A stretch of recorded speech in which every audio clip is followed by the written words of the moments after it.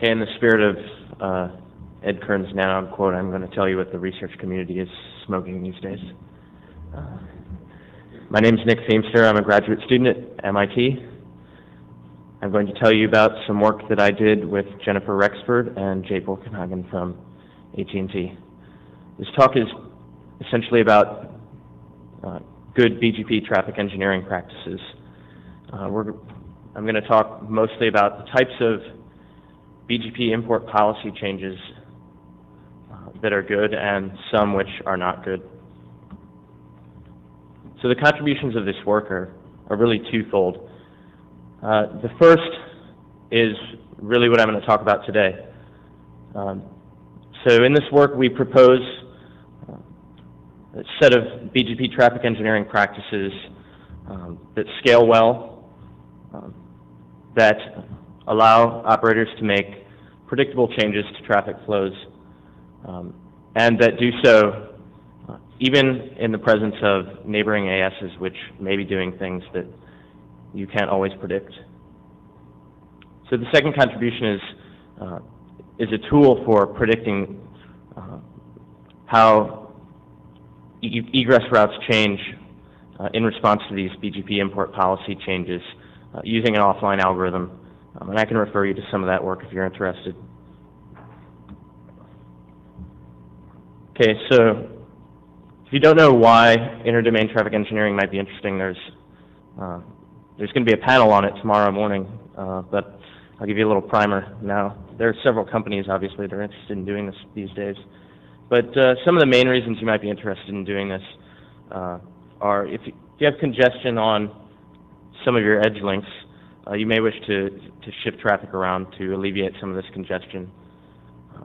As provisioning changes on these links, you may want to direct traffic, towards links where provisioning has increased, and you may wish to alter the end-to-end path to various prefixes to achieve better end-to-end performance. So in sloshing this traffic around, there are really two main options. You could shift traffic among the links to a single AS, or you could shift traffic, among all your links, maybe to a different AS. So I'll talk about good ways to do both of these. So the first thing to realize when you're sloshing this traffic around is you really have to pay attention to where you're sloshing your traffic to, because you don't want to violate commercial constraints. Certainly you don't want to take traffic off one of your peering links because it's congested and then end up sending it through one of your customers or something like this. So we got to pay attention to this carefully. So as a general overview, we're trying to change our outbound traffic patterns by tweaking BGP import policies. Well, one alternative might be to just get rid of BGP, but many of you probably wouldn't be very happy if we shut the internet off one day and brought it up the next, something else. And we don't have any better ideas with what to bring it up with anyway, so let's just stick with BGP and see what we can do. So what types of BGP import policy changes are considered good? Well, there's several criterion by which you can consider a route or an import policy change to be good or bad.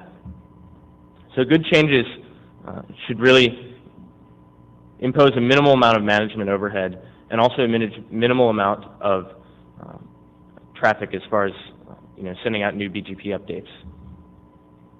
The changes we make should result in predictable changes in the traffic flows, and the changes we make should try to minimize as much as possible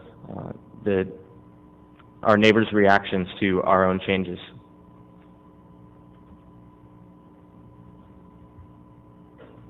So really what we're interested in is trying to model what's coming out on our egress links as far as traffic loads, given 5 different inputs, several of which operators have little to no control over. Operators don't have much control over routing advertisements that neighbors are giving to them at any given time for a prefix, not much control over the network topology, or there's limited control as to the quantity of the balance of traffic that you're getting on the inbound traffic links. So there are a few things that we can play with in response to this to try to shift the traffic around on these links within our network and on the outbound edge links. One is that we can tweak the IGP configuration within the network, but when we're shifting traffic on these outbound links, it's generally easier to do this with BGP import policies. Well, how can we even hope to model this or predict what's going to come out of this black box when a lot of the inputs we're dealing with are rather unpredictable? And even what's inside this box can be unpredictable itself.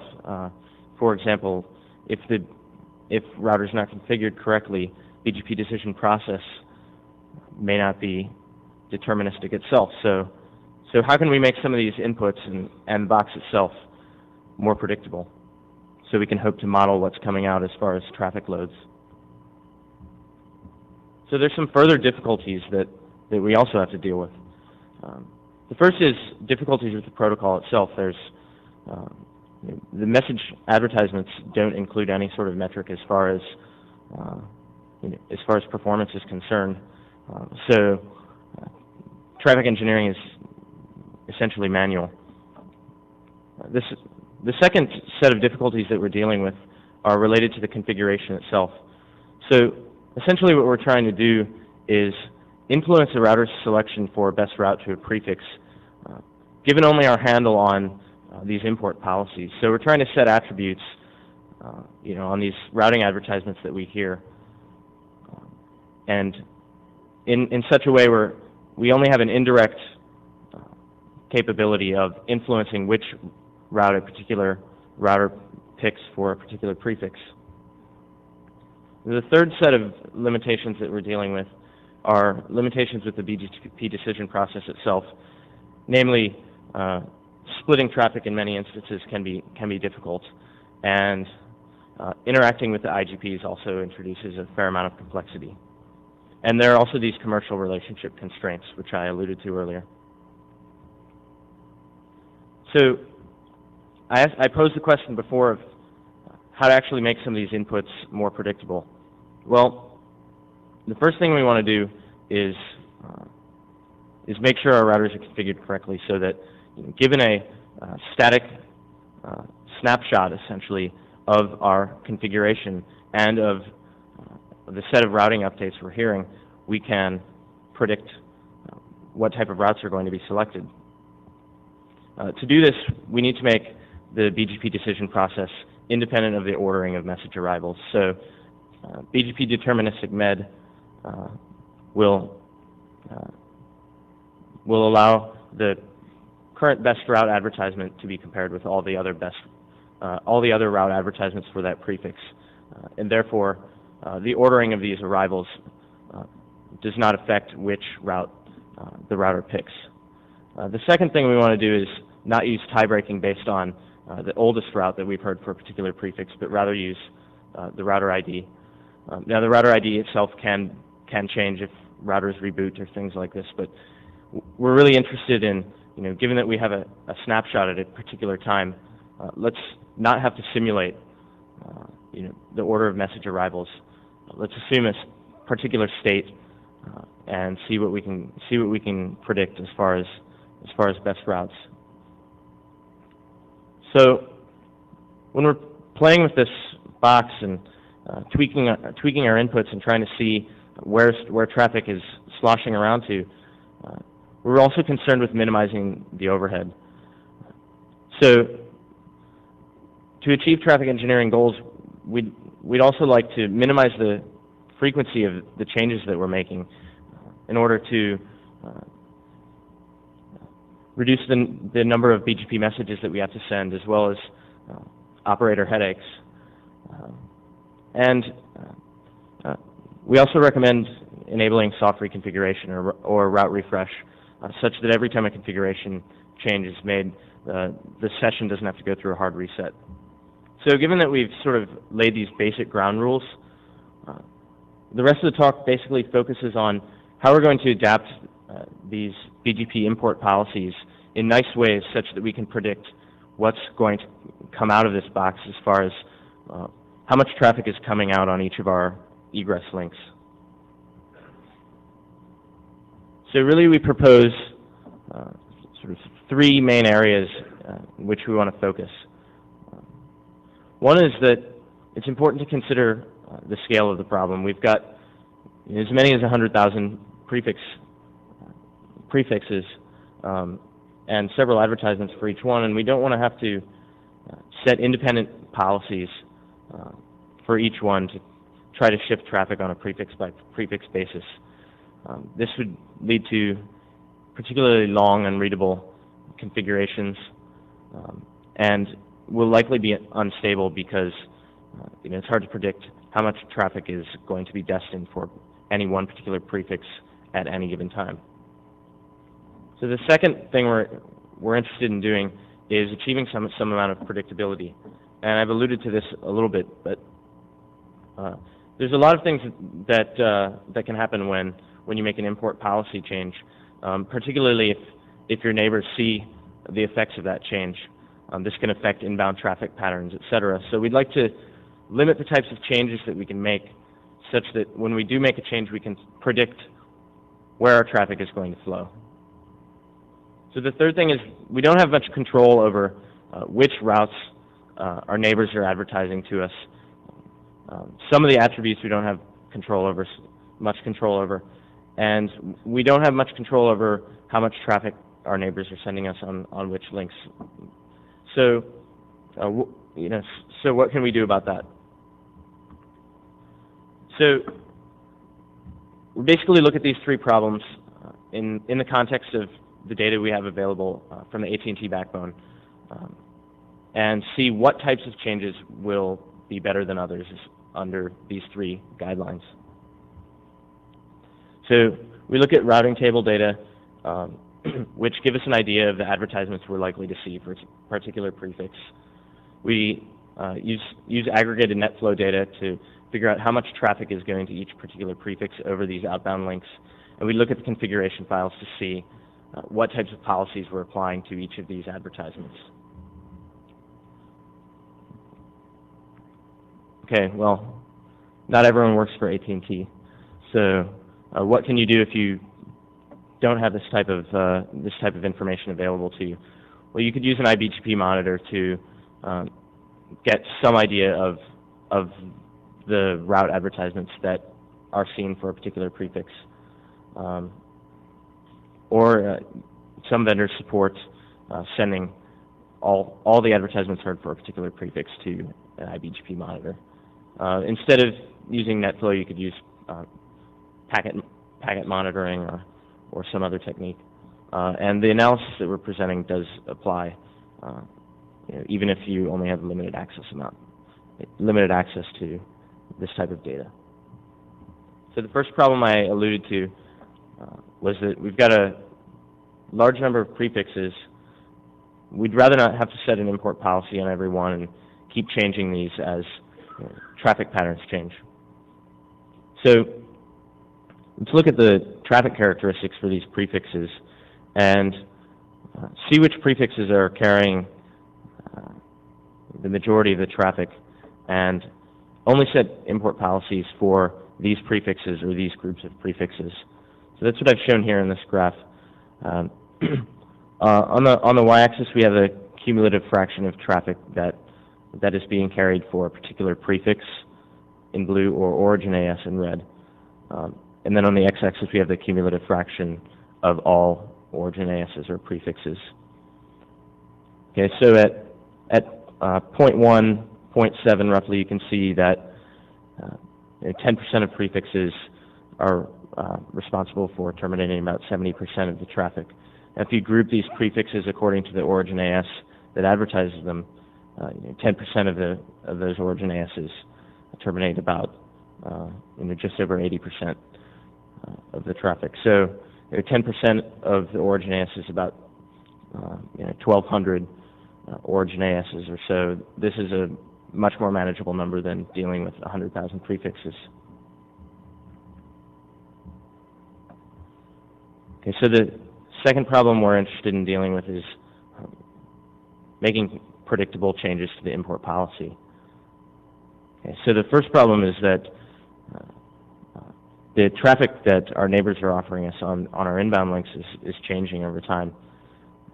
So if I'm changing import policies based on these prefix advertisements, the obvious solution is to change our policies for the prefixes which carry a roughly predictable amount of traffic from week to week. So which prefixes are those? Which ones carry a relatively predictable amount of traffic?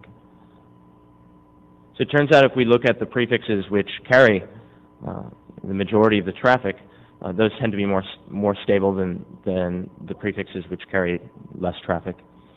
So, for example, the top 1% of the origin, I'm sorry, I said prefixes, but I meant origin ASs. So, if we look at the top 1% of these origin ASs that terminate traffic, as far as how much traffic they terminate, these only experience a 10% change in the amount of traffic that they're terminating from week to week. And most of the origin ASs that are responsible for more than 10% of all outbound traffic over these links don't change by more than a factor of 2. So focusing your import policy changes on only these sets of prefixes may be likely to give you more predictable output as far as how much traffic you're carrying on each of these links. Okay, so the next sort of problem we deal with when we look at predictability is that when we make some import policy change that affects a router's choice for best route, that change may be visible to our downstream neighbors, and that change may cause them to, in turn, change their mind on where they're sending their traffic. So in this diagram, if I've made some change that changes the path for a best route from ASB and that's now using ASA, my downstream neighbor may decide, oh, I'm not going to send traffic to my network at all. This is going to wreak havoc as far as generating predictable inbound traffic matrix. So in order to alleviate this kind of problem, we'd like to make import policy changes that shift traffic either to the same AS, or if we need to shift to a different AS, at least shift to a path that uses the same path length. So this is less likely to change our downstream neighbor's choice for a best route.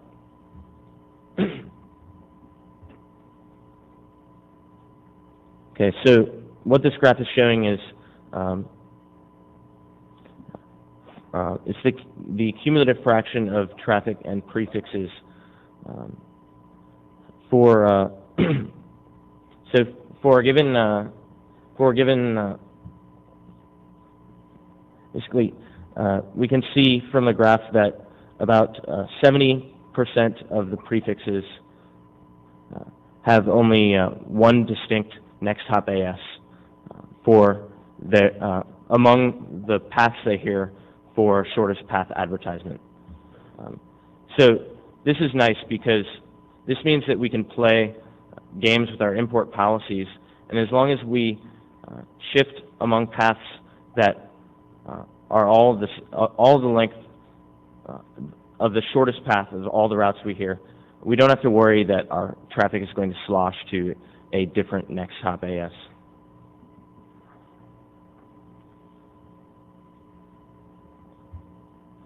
So the next problem we have to deal with is that operators typically want to shift traffic aggregates on some finer granularity than on a per AS basis, but on a more coarse granularity than per path. So, for example, they'll pick out a chunk of traffic like a UNet Sprint path or something like this and shift all of that traffic away from a particular link.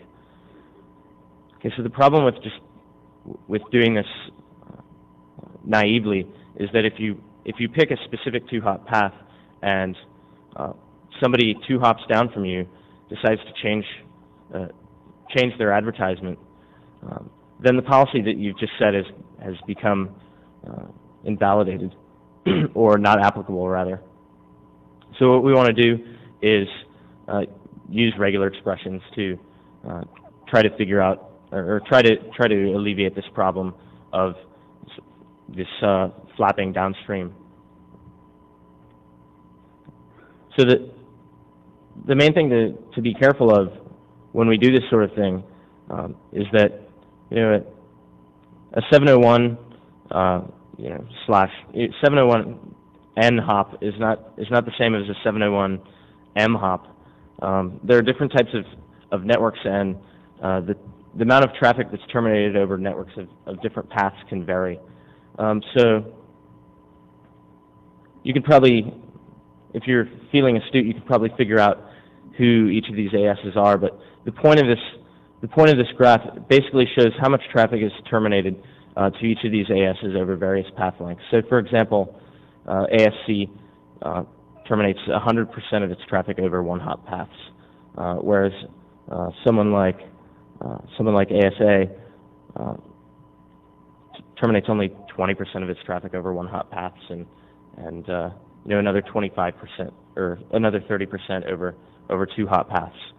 So if I want to shift 2-hop paths to some particular AS, I have to be careful about what some particular AS is, because the change I make could have vastly different impact depending on which AS that is. Okay, so the last challenge we're trying to address is that we don't have a lot of control over advertisements that our neighbors send us. And the AS path length step in the decision process comes fairly early, and by default it's not something we have much control over. Further, in many cases it's not clear what the difference is between a 2-hop path and a 3-hop path. So in particular, when we're trying to shift traffic to achieve various traffic engineering goals, using sort of a strict AS path length rule ends up restricting our flexibility, because we're ruling out paths that we may want to be able to use to offload our traffic to or from.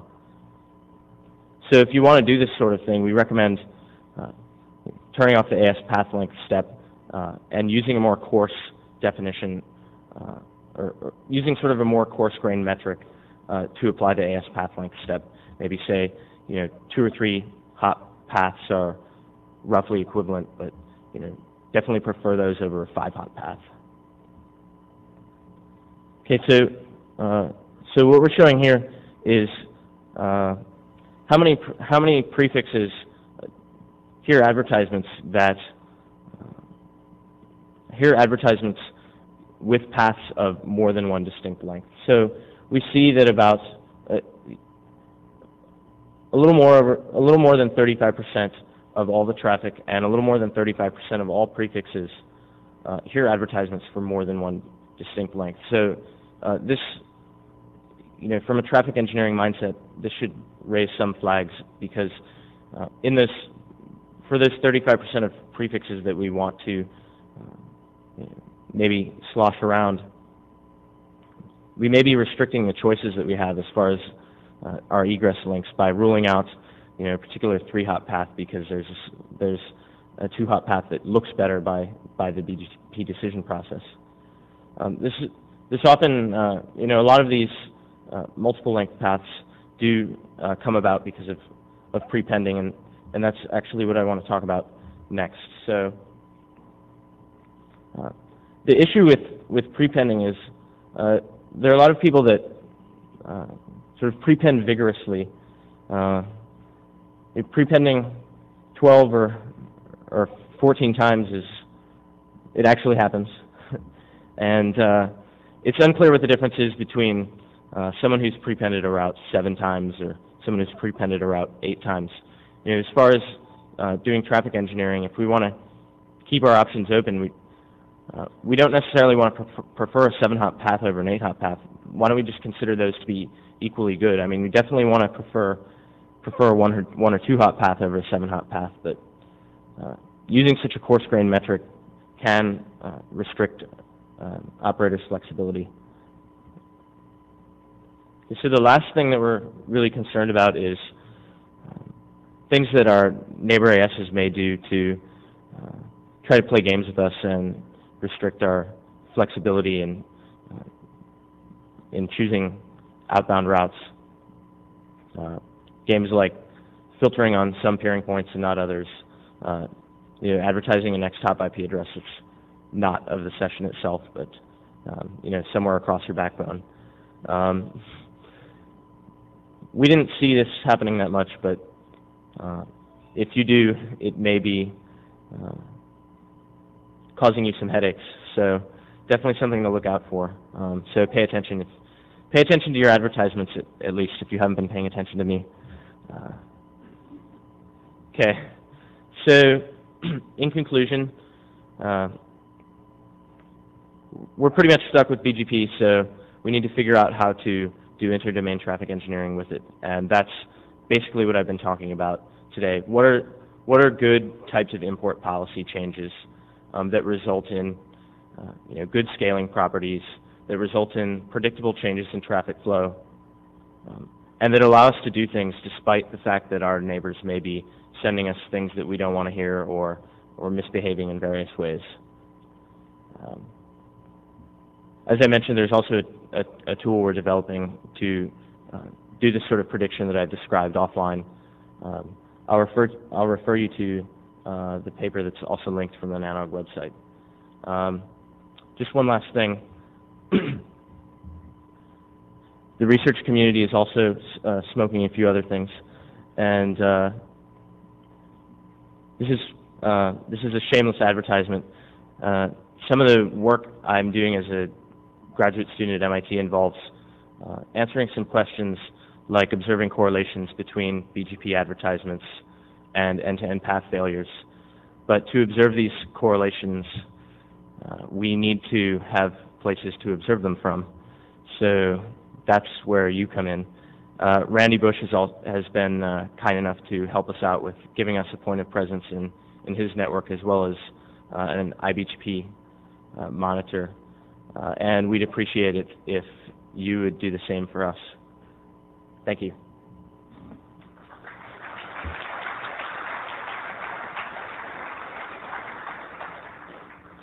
There's time for some questions. Want to step to the microphone?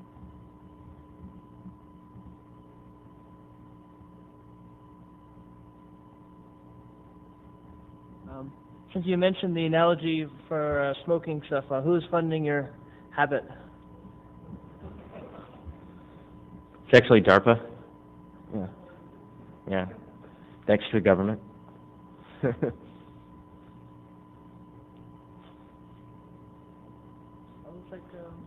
Was anyone paying attention? Avi, you're waving. You have a question? Ah. Okay, well that's good. You all have to go out and apply this now, since there's no argument. Great, thanks a lot. Thanks.